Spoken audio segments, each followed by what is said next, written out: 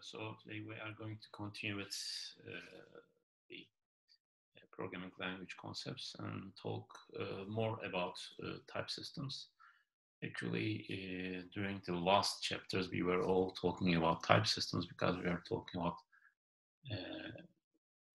abstraction and especially in encapsulation, we refer to the data type much.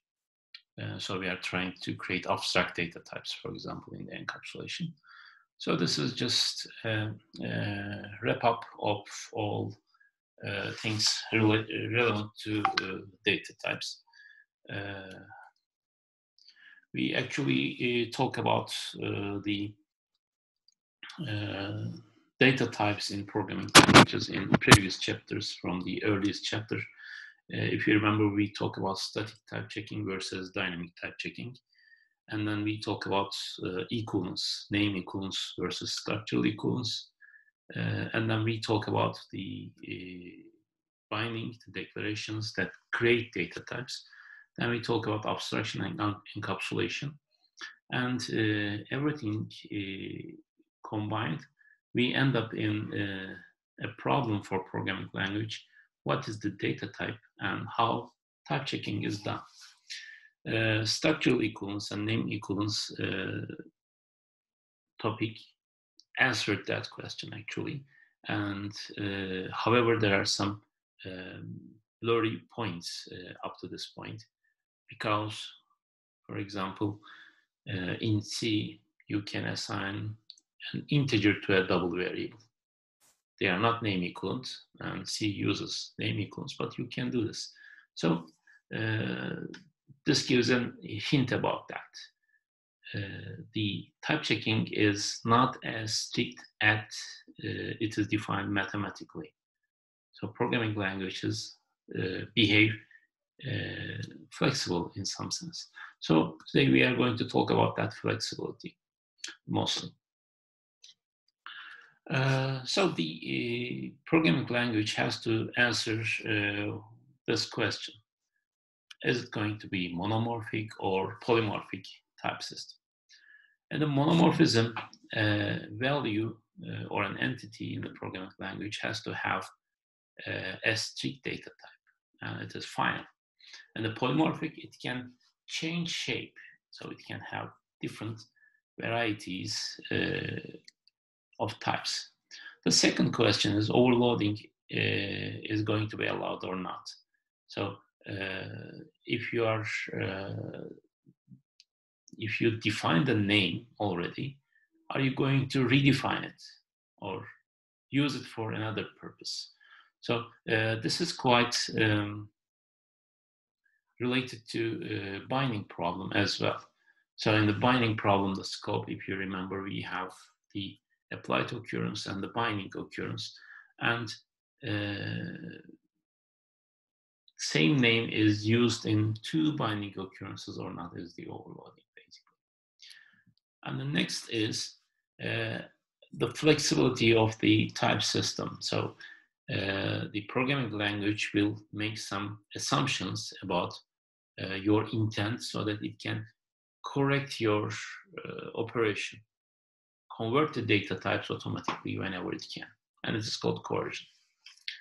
So today we are going to talk about this, and more importantly, we are going to talk about the type relations and subtypes.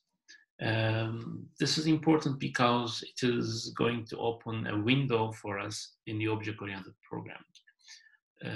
If two data types are relevant to each other, the type system can be more flexible, and we are going to talk about that. And in the later chapters in object-oriented programming, we will see that it brings us the inheritance, the mechanism which is important in object-oriented programming. And then polymorphism is the basic issue in this chapter. So in monomorphism, we have a final data type for all of the functions, all of the variables, so that they don't change. So variable is fixed at compile time with a data type assigned to it, and it remains same. And only types compatible to that data type of the entity is applied on them. However, in the polymorphism, our type system allows different data types work in the same function, for example.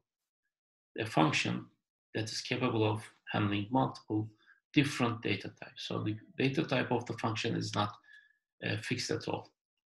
Same for declarations, classes, and so on. For variable, it is more tricky. So variable actually either overwritten by new data type or not. So you don't have that flexibility. But for the rest, the functions and declarations, you can provide some sort of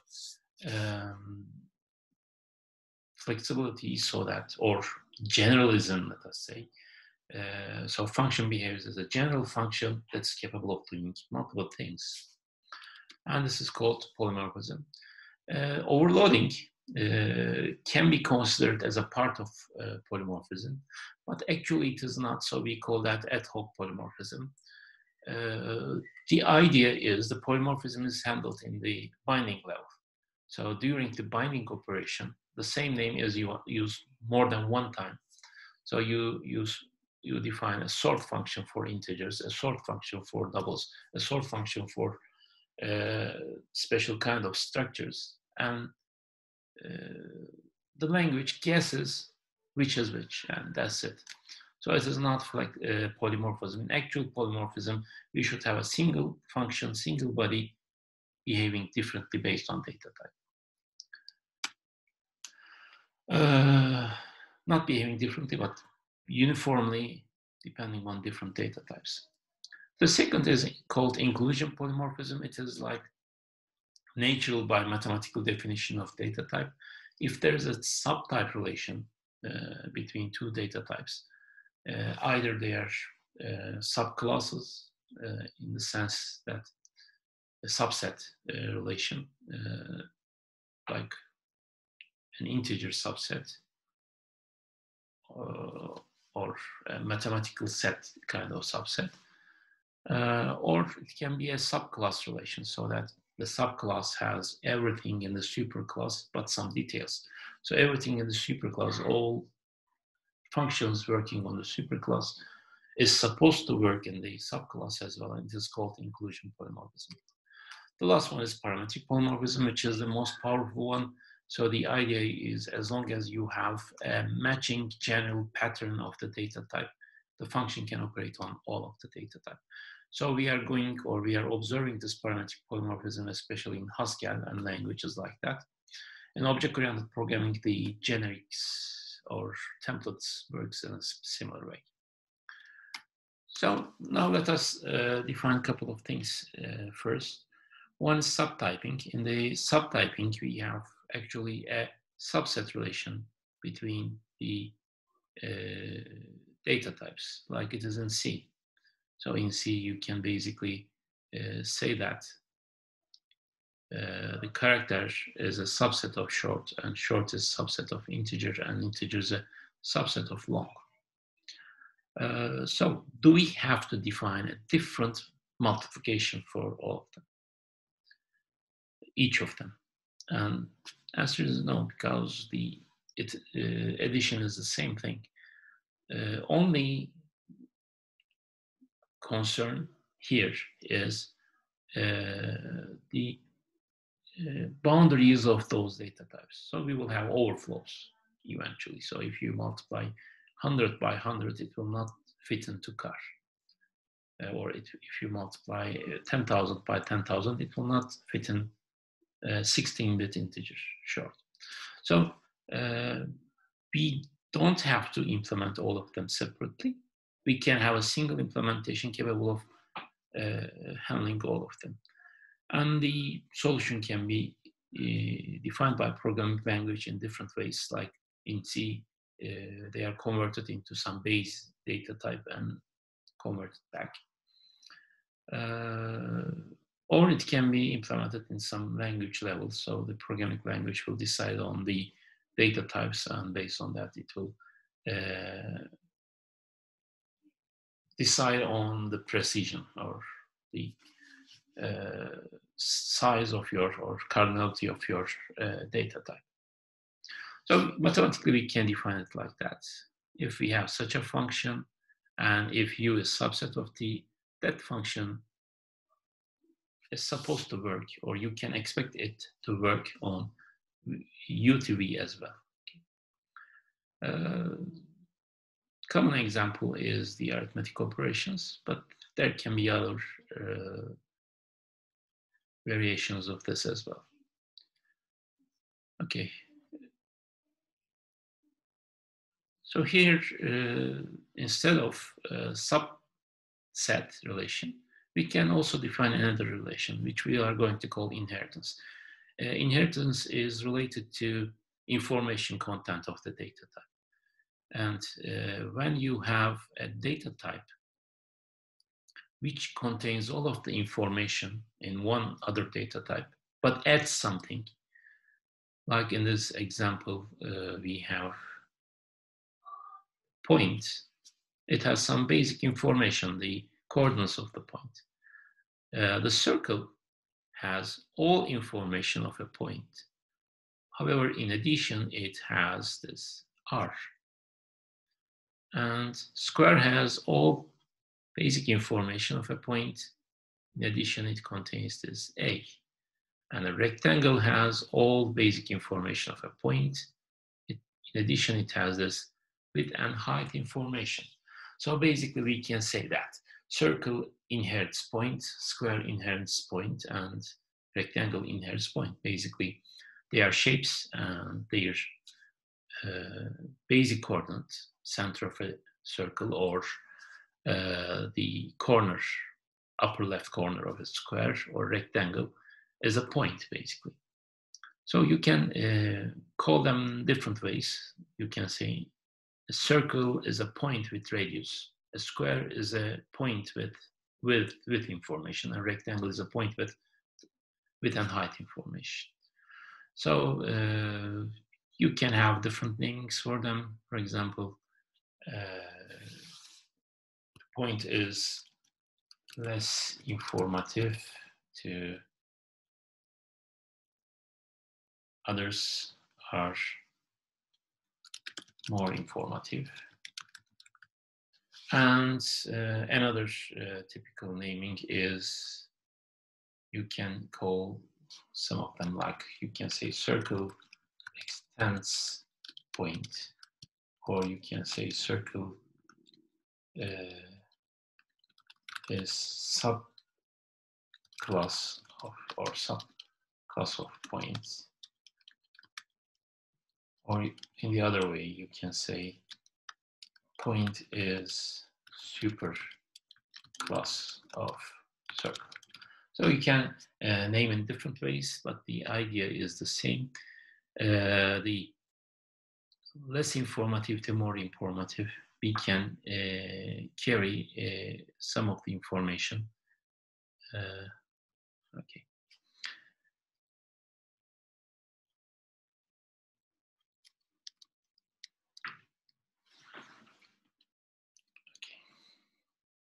So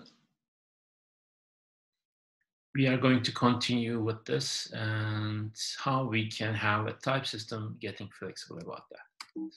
The idea is this: if I write an operation which is capable of manipulating the points, do I have to repeat it for all of the other shapes?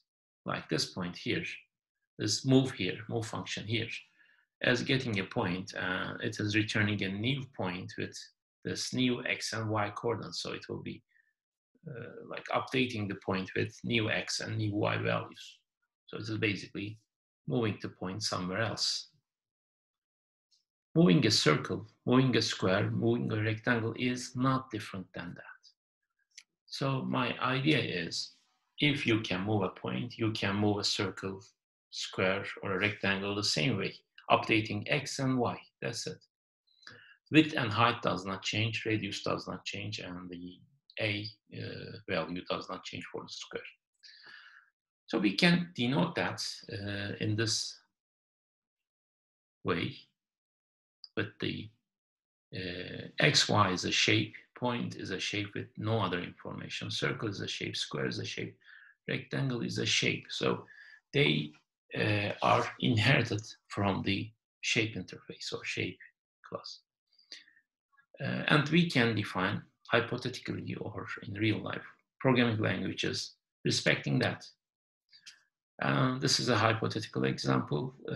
This code only works for very special dialect of Haskell. Hugs with 98 version is open.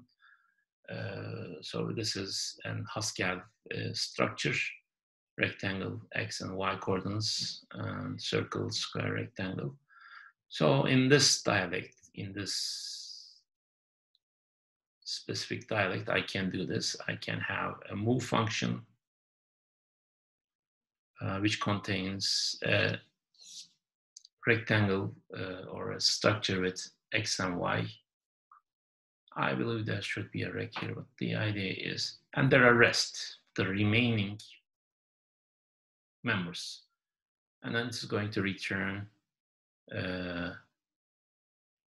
new X and new Y values from B and C, and the rest is copied. Rest can be empty or it can contain radius, width, height, whatever your rectangle is. So here you can define your shape, circle, square, rectangle, and then you can move B, move C, move D in any way you like. So you write a move function and it's capable of handling multiple structures. So this is the closest example that we can do with Haskell, but in object-oriented programming languages, it is much more convenient because it is a natural part of that. We will spend some more time in the object-oriented programming chapters of the course. Now let us more talk about the Haskell classes. If you are a little bit familiar with object-oriented programming, you will be confused with Haskell term classes, because in Haskell, the class is not object type. In Haskell, class is a type class. So assume you have different types like real values, 32-bit integer, 64-bit integer, etc. And they belong to the same type class. They behave different in a similar way. So the Haskell's idea of classing is they created a type hierarchy of type classes, so that if you like your data type to be part of this tree or hierarchy, you just implement a couple of functions, then your code will behave in a similar way to the others. So for example, in Haskell, we have numbers. Number is a class, a type class in Haskell. If you have some sort of algebraic data type which are added, multiplied, and so on, you can make it a number. So it will work like this. This is the summary of type classes in Haskell. So we have some classes are alone here, like this, read and show. For example, if you like your data type to be printable on screen, you implement it as an instance of show class, so that you will have your data type converted into string provided by you, and it will be like a member of the family of showable data types. Each class has a couple of interfaces to be implemented. For example, if you like equal EQ class, you need to implement equal and not equal. If you implement not equal, implement equal, not equal can be just the negation of that. If you like it to be ordered, you implement those interfaces. If you like it to be a member of number, you implement those 7 functions. If you like to be real, you implement to rational. The fractional, you have to implement the division and from rational and so on. And it goes like that. Enumerated, integral, In integral, we have extra, remainder, division, modular operations. And in the floating class, we have trigonometric functions and so on, and variations of that. And show is simply just show, which gets your data type and converts it to a string. Now let us do an exercise on that. Actually, I have already implemented this for you, but let us implement it together.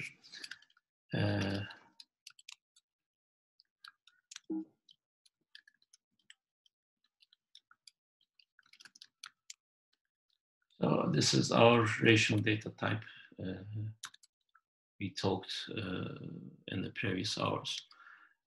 So basically it adds, subtracts, and so on, but it is a lonely data type. For example, you have to use your own function names.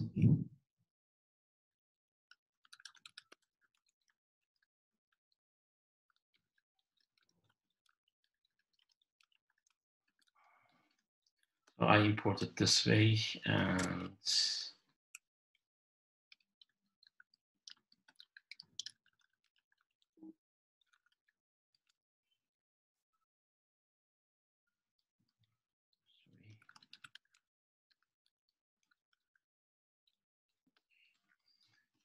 so the idea here is you can use it this way, like that.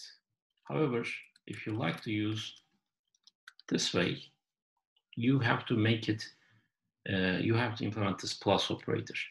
But you single-mindedly directly implement the plus operator, it will give you an error because plus operator belongs to some specific data class, which is numbers. Okay.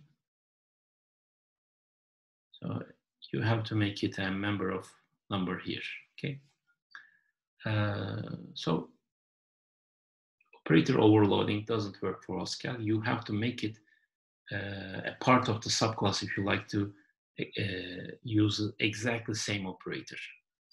So let us do, at least try to do on our own. What is my syntax? My syntax is, I have to declare this. I want to make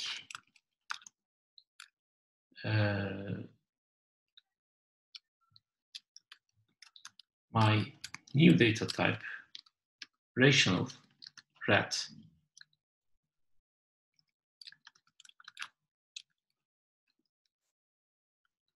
So that I can use this addition, subtraction, and multiplication.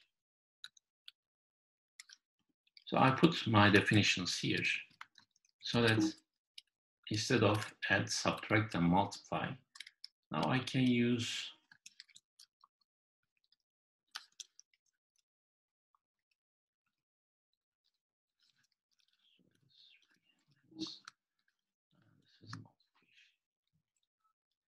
okay. So this is going to make my addition, subtraction, multiplication as a member of num class. So I will have num class working at some extent.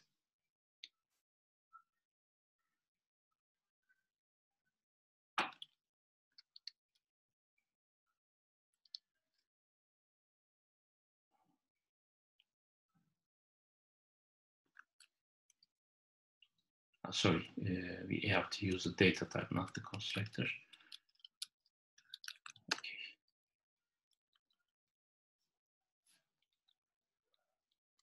So I have to clean this as well.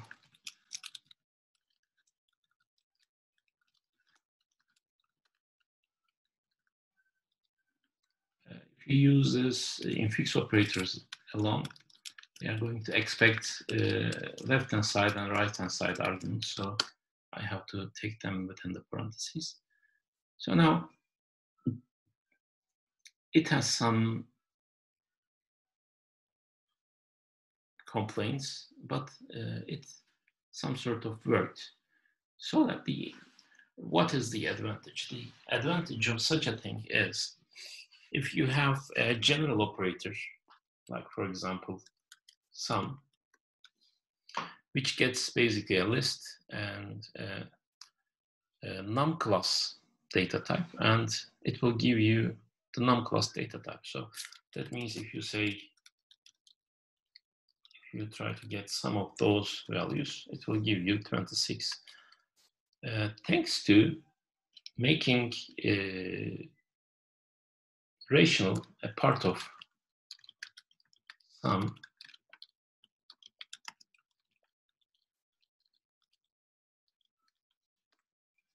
now I'm going to get an error, okay. So it is expecting from integer in order to get me a 0. So let us give it to that. So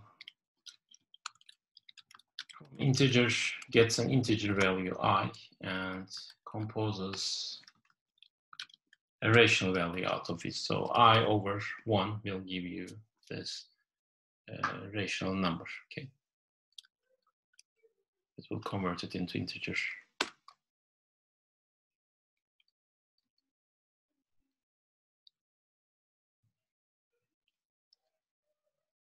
I had the syntax error.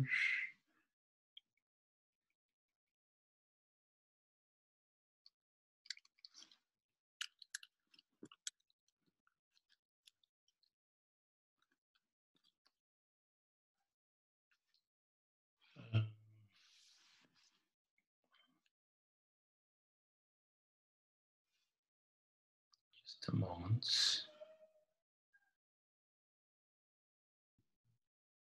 Okay, so the tab and space problem is causing this. If you use spaces, you have to be consistent, and if you use tab, it is going to complain. Now this from integer is implemented, then and you ask this question, it will give you sum of all of them. Or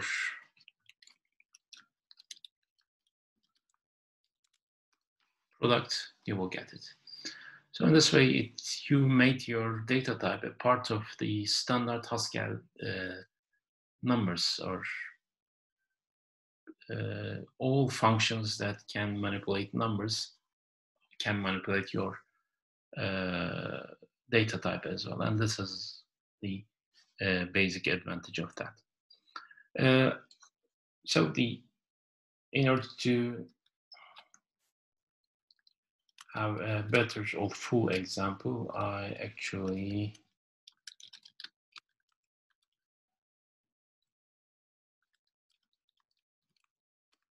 implemented the full couple of classes here. So in order to make it EQ, I implemented this so that comparison will work. Not comparison, but equality test will work.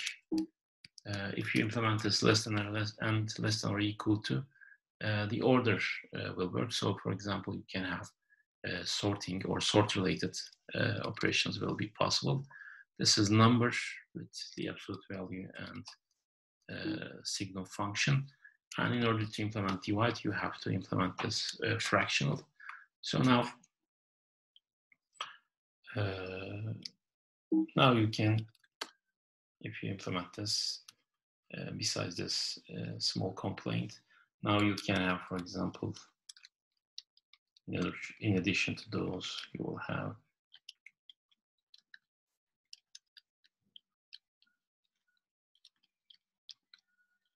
minimum or maximum. These are all built-in functions of Haskell. I didn't implement them. Thanks to making my class instance of number, now it works. Also, it will work with division now as well.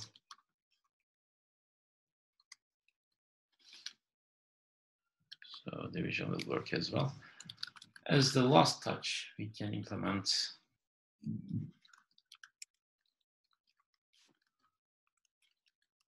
a common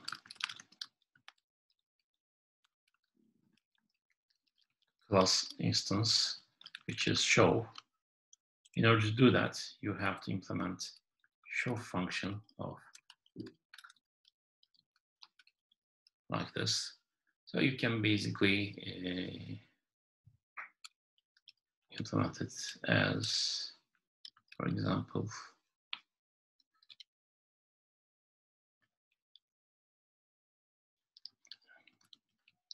show x. So you should return a string here.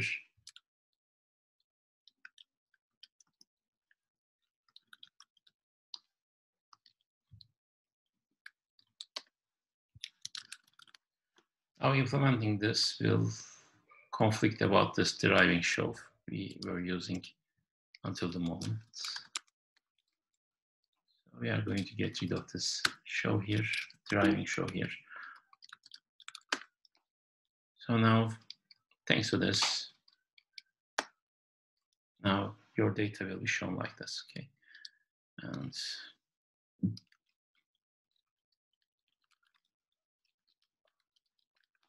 okay. So this is the idea of subclassing in Haskell, and I have further examples of that, but let us first go back to our slides. Okay. Now, I have another example. We can talk more about this example in an interactive session if you like. So what I did is I have a data structure, and a data structure is capable of doing data structure operations. But this is a Haskell class. So everything that implements insert, get, and isEmpty is a data structure for me. And I don't care what they really do. What I care is, I care those functions to be implemented, and that's it. So when you write a data structure like stack or queue, what you need to do is implement insertion. In stack case, it will be push, for example.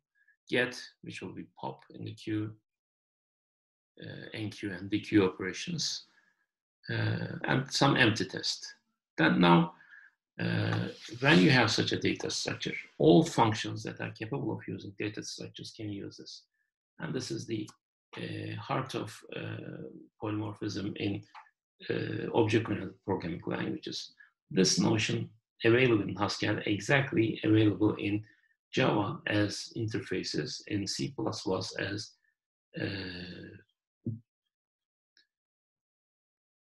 the abstract classes.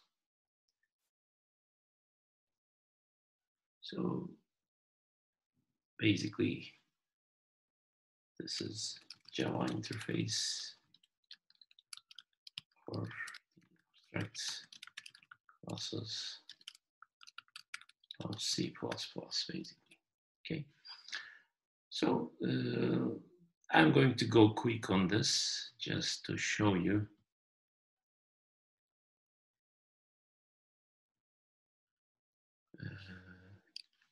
My implementation.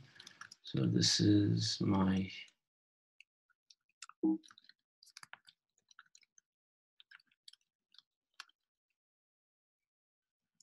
okay, those inherit HS. So this is the early example. So this is going to give you an idea of how to define your own classes. So far we have created instances of existing classes.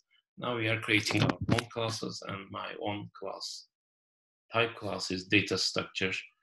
And in the class body, only thing I need to do is declare my interface, and my interface is this one. If V is ordered, given AV, A of V, and a V, it is going to return A and V. So it is going to just insert that value and return the new data structure. For get, it is going to get one value out of an existing data structure. Maybe it is going to return the value and the remaining data structure or not. And isEmpty is simply a Boolean value, true or false. So stack can be implemented very basic way. insert will be push, get will be pop, is empty test, and queue will be like that. Enqueue, dequeue, and so on. If you are interested in their implementations are given here. The stack is something like this, push and pop. So basically it is a list you push to the beginning and end. For queue it is appending at the end and getting from the head. This is not the fastest queue implementation. There are wiser solutions, but it helps the idea. And also I implemented this heap, which is a tree implementation of a heap data structure. So the heap data structure, if you remember, always have the root element as the minimum element, so that it will keep always minimum element at the top. So when you get it, you will always get the minimum element, and when you push it, it will be inserted in logarithmic time in the depths of the tree. Pop and insert, pop heap and insert heap are the functions, and I did the same thing. I made it a data structure, so that now all of them are data structures for me.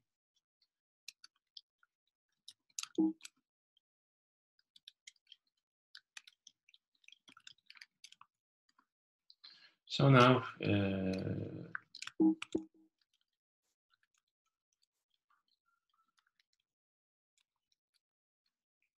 so empty will be an empty stack. So when you, for example, insert empty value 4, it will be like that.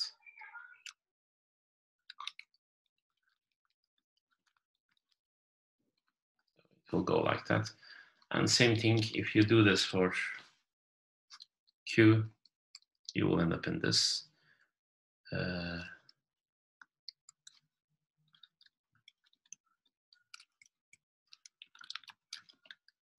it will be the Q version.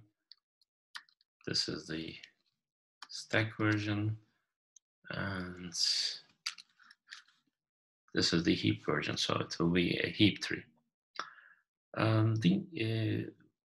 So you can do it, okay, but what is the advantage of that? The advantage is, once you define this, for example, a list inserter, which inserts a list of elements to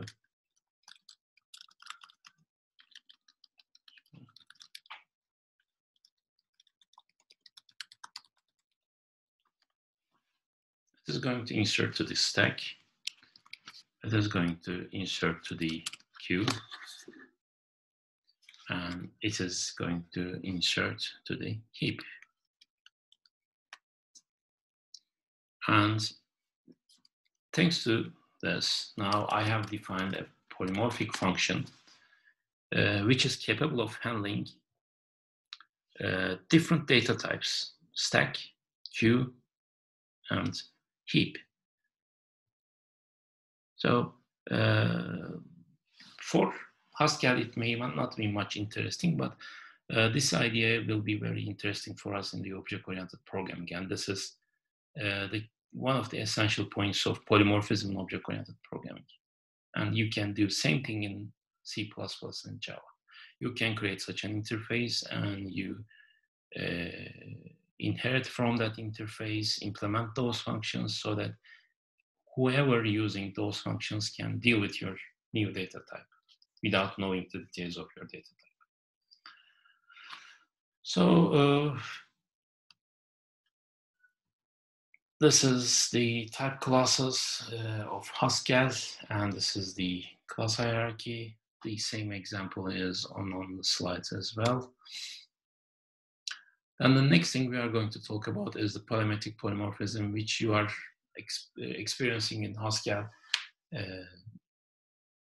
from the first week of this classes. But let us put the name of it.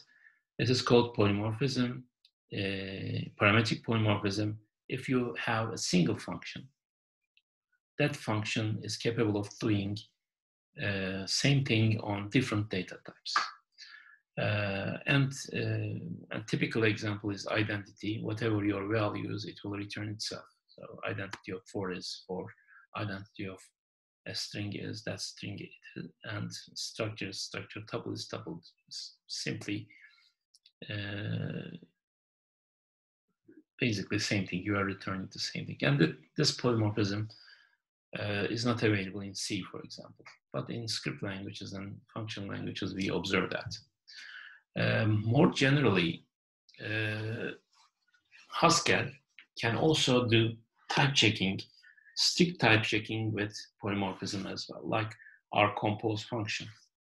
You give 2 functions, beta to gamma, alpha to beta, and it will get an alpha and return you a gamma. So compose square double will give you some, compose this sum reverse will give you something else. The key point in parametric polymorphism is there are no instances of the same function. There is only one function, and that function uniformly executes same thing on all of the elements. This is also true for our insert list here.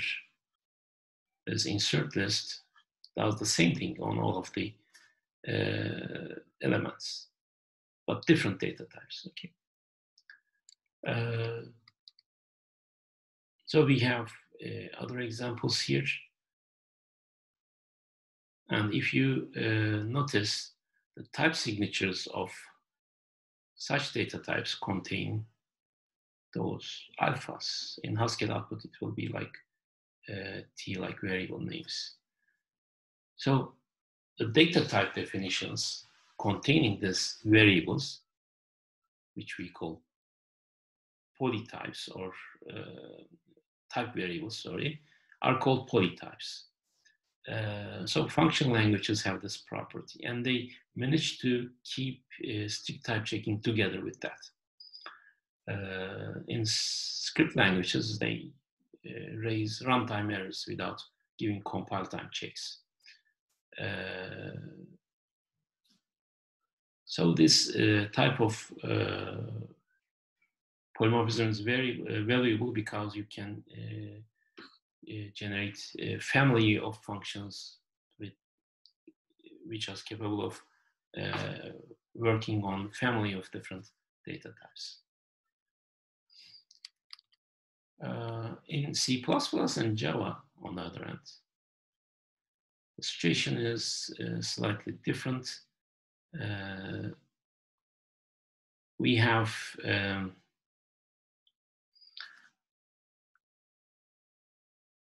in addition to these interfaces and polymorphism through inheritance, we have generic abstractions. In C++, they are called templates, and in Java, it's called generics.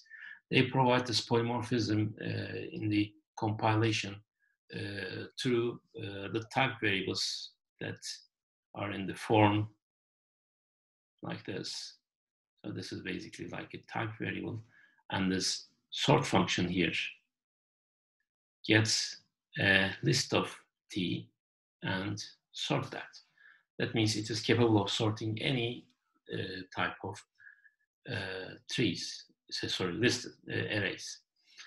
The approaches of C++ and Java are different in that, in implementation of generics, but we are going to talk about that in object-oriented programming parts.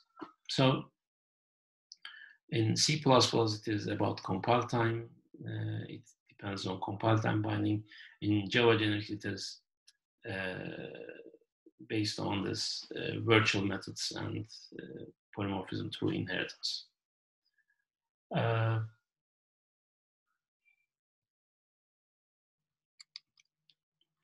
So then our next topic is overloading. Overloading is not something too important for programming languages. Most of the programming languages on purpose do not implement overloading at all. Some of them only allows for operator overloading, nothing else, like Python. And with objects, some of them just avoid them completely. In C++, we can do this. The idea is this one. There are two functions, and but their name are similar.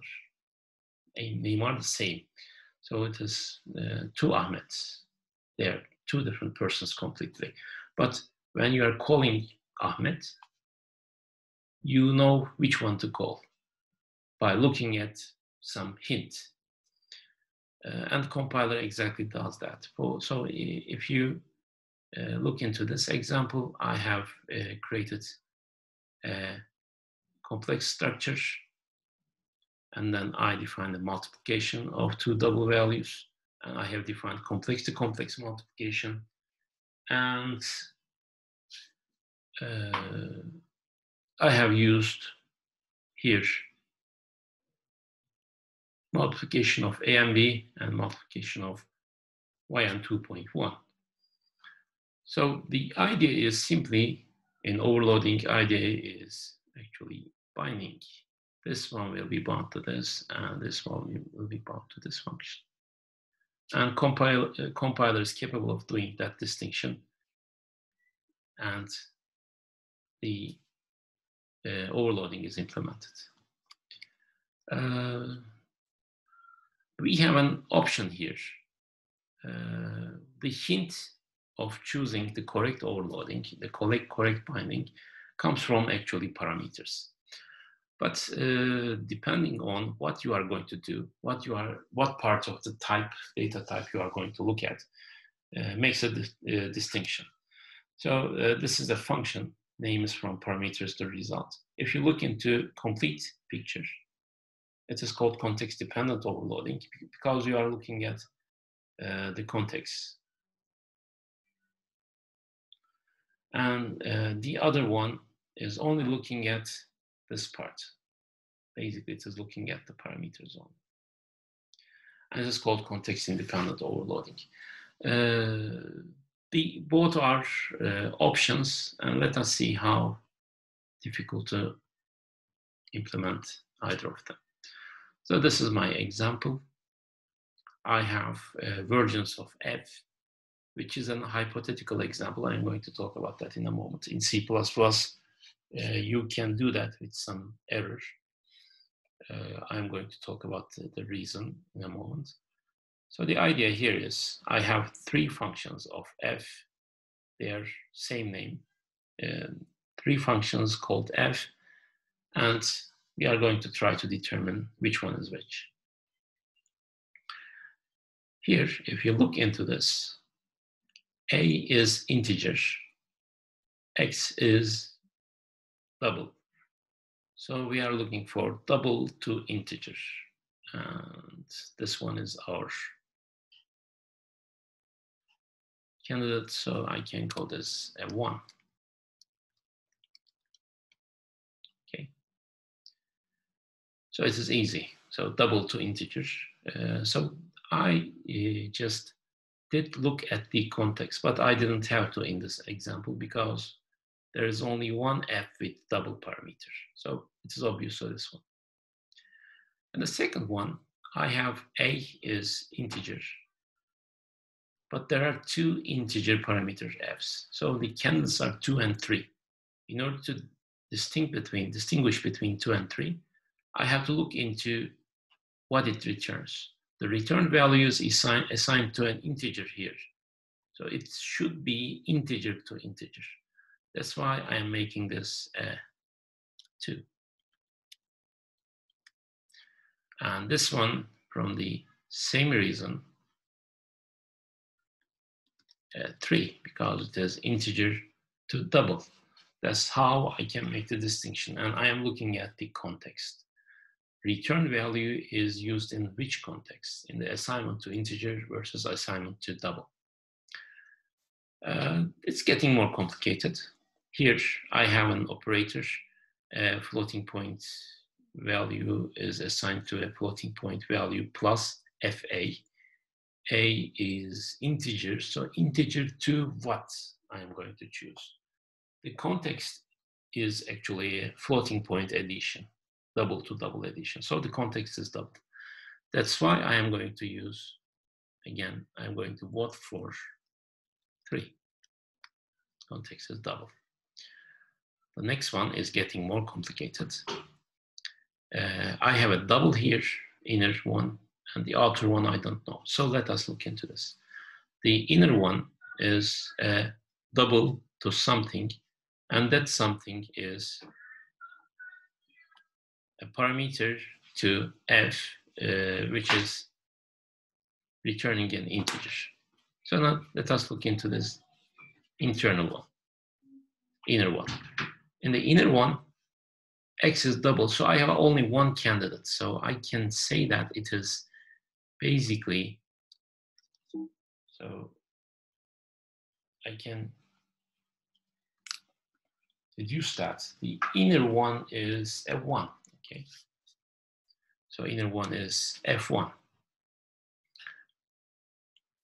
But what about the outer one? The inner one returns an integer, and that integer is used by the outer one to return what?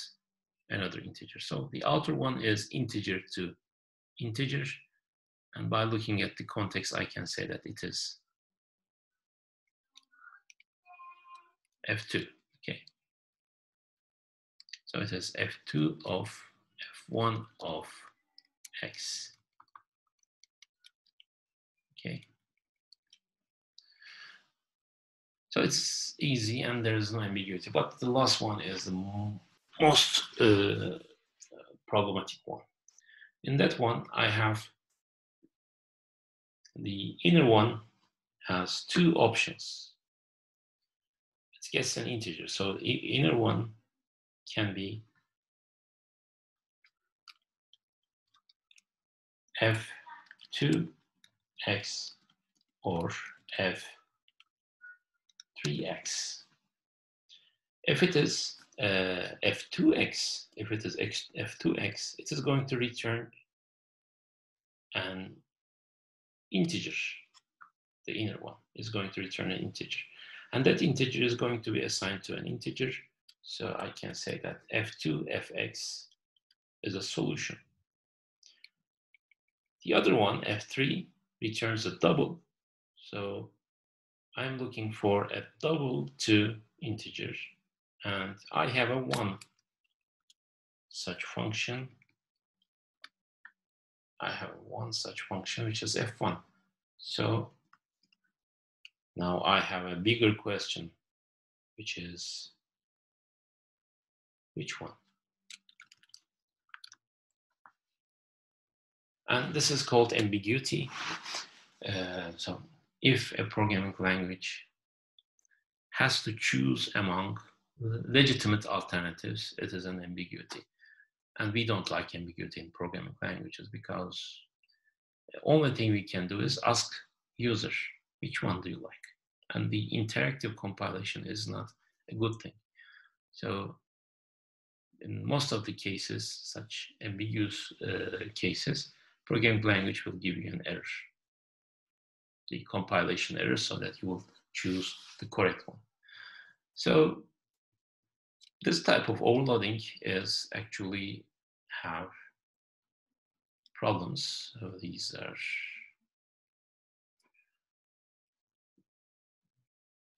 the alternatives. So what we need to do is we need to get rid of that ambiguity.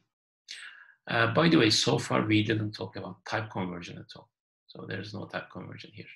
And still, problem is that complicated. So this brings us the conclusion that context-dependent overloading is expensive, and it follows what there's a follow-up question, philosophical question: does it work? Is it useful at all? Because if a compiler is confused, the programmer will confuse too.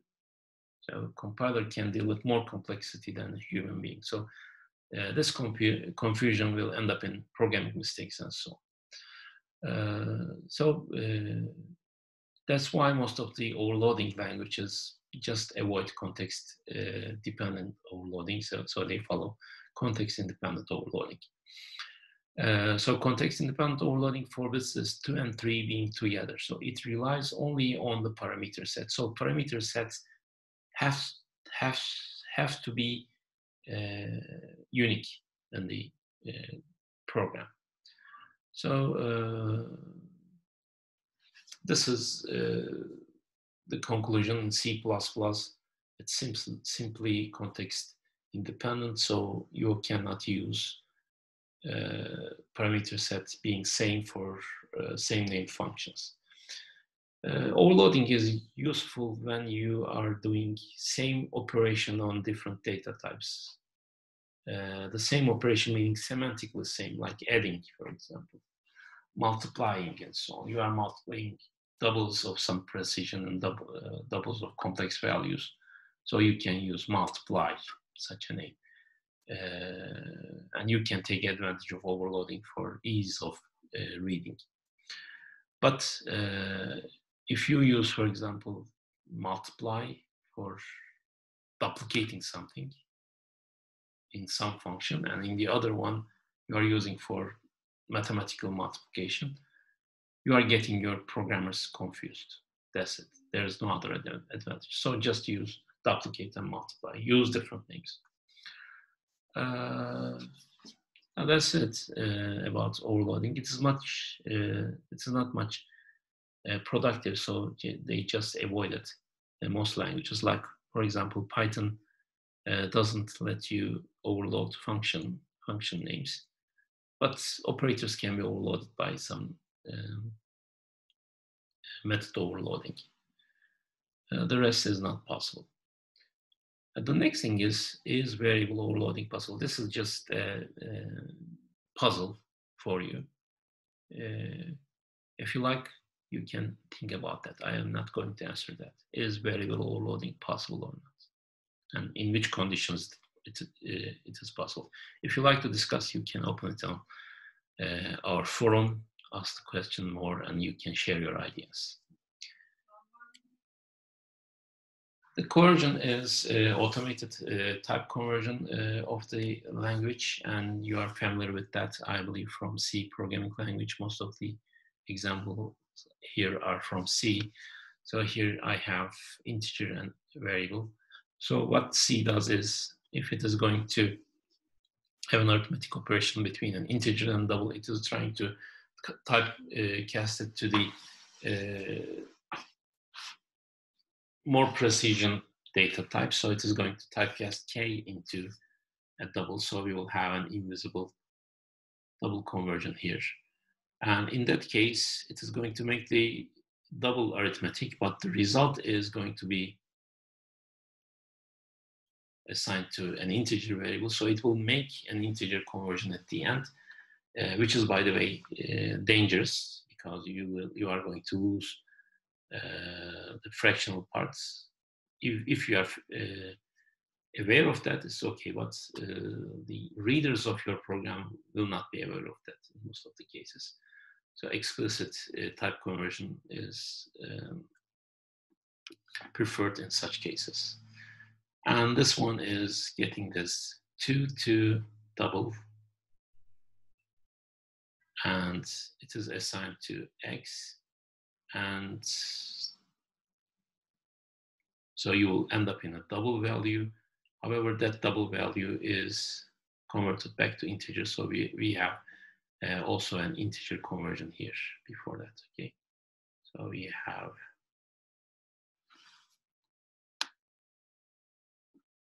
an integer conversion just before the assignment. And the last one, we have similar. K is converted into double, 2 is converted into double, K is converted into double, and the result is converted to integer. So sometimes it is preferred, but sometimes it is not good. There are other types of conversions, like pointer conversions, coercions. So for example, in C, all pointers are converted to void pointer for ease of flexibility, and the void to other one is sometimes explicit.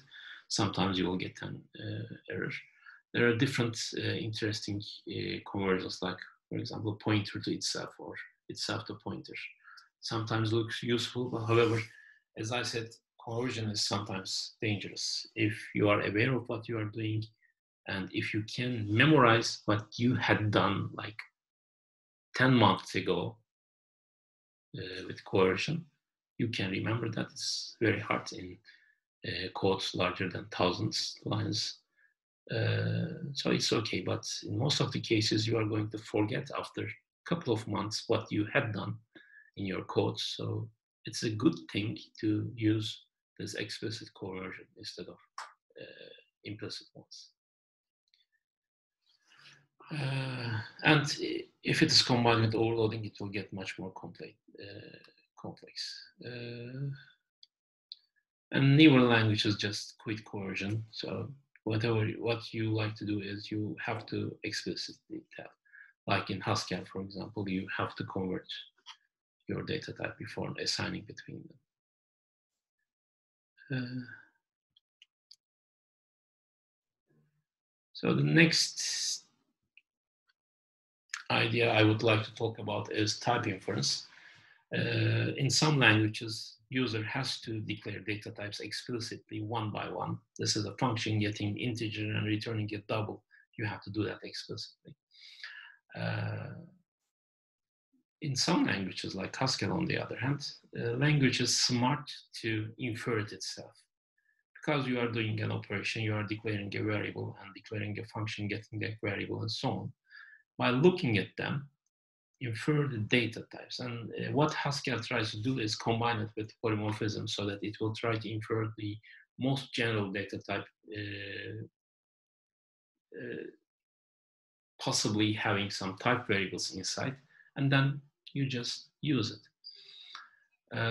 So by using the information in the declaration of a function, for example, the body of the function, you can infer the data type of the function. For example, if you are using some sort of assignment or equality, you say that those data types, the data type of X and data type of Y, should be equal.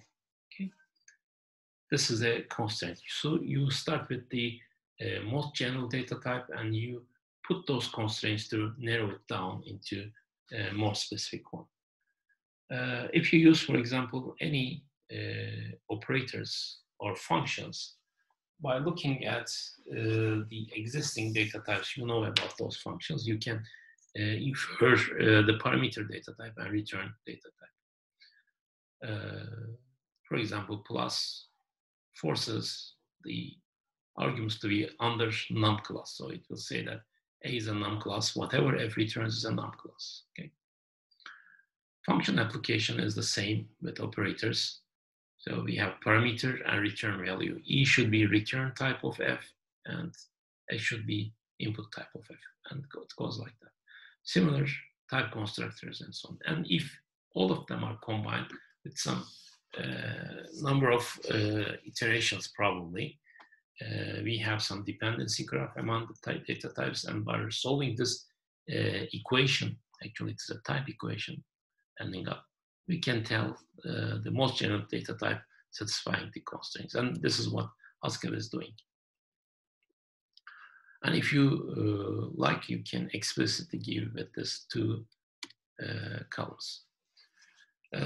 In non-functional languages like C, C++, C, etc., we can use the initializers. And sorry, this should be,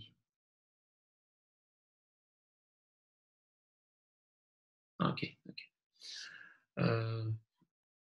The auto keyword in C++ 11, I believe it is C++ 3 and later, it's give us this type inference in this compiled language. It is called some sort of compile time type inference. And it is not something difficult as it is in Haskell, because in Haskell we have polymorphism. In C++ we don't have that. But simply C++ can do this. In the type checking, it is doing the type compatibility anyway. And when you have an initializer like that,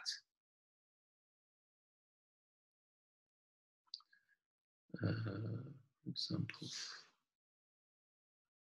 like that, for example. F3, whatever F3 returns is assigned to T.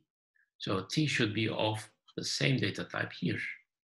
Okay, it is auto. So how I am going to infer that? I am going to infer that by looking at return, of course. This is my clue here. Integer divided by double is a double. So that's, I'm going to call this as a double. So this will make this one double. And thanks to that,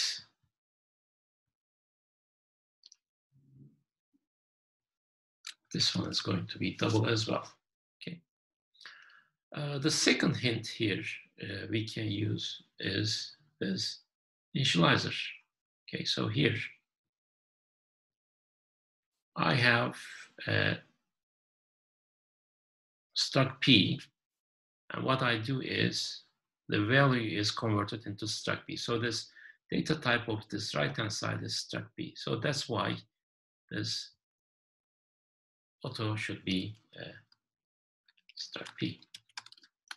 Okay, from the right-hand side of the initialization, I can infer the auto. Another mechanism is declaration type. Without initializing, without returning value, still you can do this. You provide a syntax here like this. This one. So whatever pptrx data type is substituted here thanks to this declaration type. It's like a macro, like size of, type of, and so on. And it works. So basically, in type checking, compiler is doing that. It is just propagating the information with flexibility. It's sometimes useful. In GCC, and I believe it is only GCC, we have type of. In other dialects, we also have correspondence like Microsoft C and so on. We can find similar. We can use the same similar behavior of declaration type as well. Okay, so this is all I want to talk about the type system, and today we will talk about these issues: polymorphism, polymorphism through subtyping, inheritance, and ad hoc polymorphism, which is overloading, parametric polymorphism, type classes of Haskell, and creating instances of type classes, coercion, and type inference. Thank you very much for watching. See you in another class.